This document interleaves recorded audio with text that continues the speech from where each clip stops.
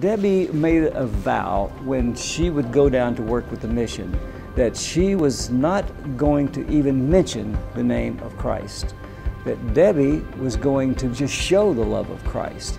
And so when we would go there, she would be washing the feet of women and giving pedicures. She would be bathing them. She would wash their hair and clean lice out of their hair. And she would put them in makeup and do total makeovers for them.